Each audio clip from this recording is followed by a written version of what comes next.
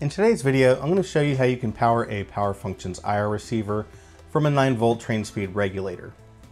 And you can see we've got the connections made. We're using the official adapter cable, and the regulator is on, but we don't have an LED on the IR receiver.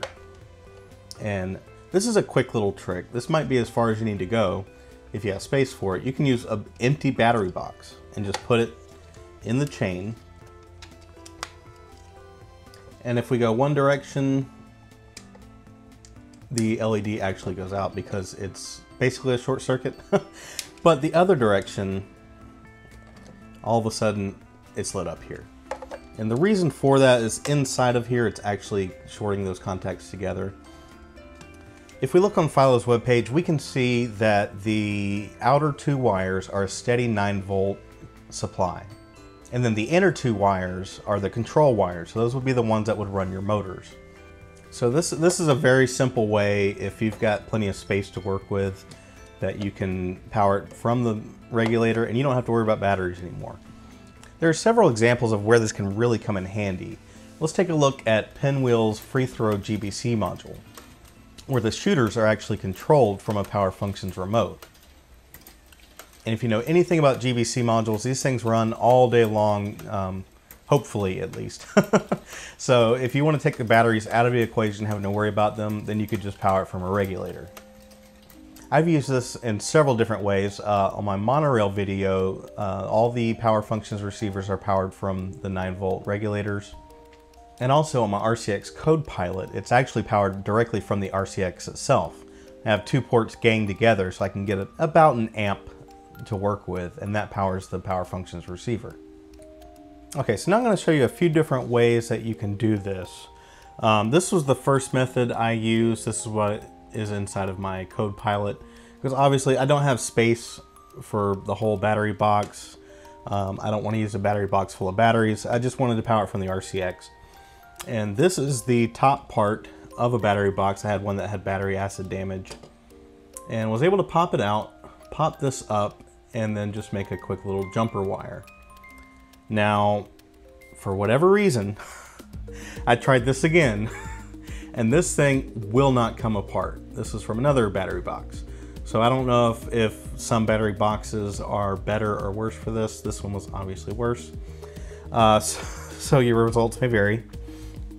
I've also made adapters like this. This part of the wire came from a third party, see there's no Lego logo, extension that I got on eBay, or they're all over the place. They're not hard to find. The only problem I have with these third-party connectors is they don't always stack well. Sometimes they just kind of stick up a little bit, or they don't want to stay. So your results may vary. I don't know if there's a certain place to get them that's better than others. I've tried a few different ones. They seem kind of hit or miss, even in the same batch. So it's just something to keep in mind. But they're cheap enough, you can just get a bunch, maybe from a few different manufacturers or sellers, and see what you get.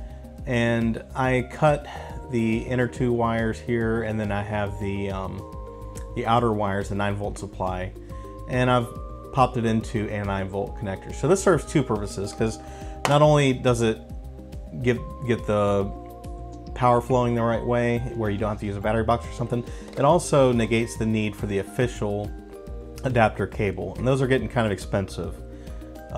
If you want a guide on how to pop these apart and reuse them, I have a full guide on that, which I'll link below. And then there's one more use case I want to talk about. And that's if you're using a servo motor with a polarity switch. Because if you just have power on the outer two wires, it's not going to do anything. It actually needs, I guess, power on all four. So I also made this cable this morning. And so this was another extension that I cut. And I actually took the two wires on each side and soldered them all together and then put it onto a connector. And I may not have mentioned this, when I made this connector, it was a real pain because these wires are super tiny to get it aligned in here correctly and then crimped on there. It was an absolute nightmare. I don't recommend it. So what I would recommend is, just like in my guide, I recommend B&Tech Go 24 gauge wire. This stuff is great. It seems to be fairly widely available depending on your country. So I just made, you know, this part of the connector and then soldered it on. So now we can show this. So this is a third-party servo motor. I've never owned an official Lego one. They're very expensive to get on the second hand. But the third-party ones work fine for me because I only need 3 positions.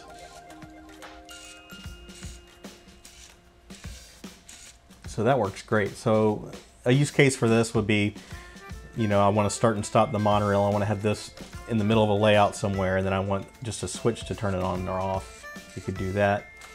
Of course, you got the axle hole here if you want to use a 9-volt motor or something to control this back and forth. Or if you have a long enough wire, you know, you can have this all the way over on a control panel or something. So I hope you found this useful. This is something I use over and over and over and over again.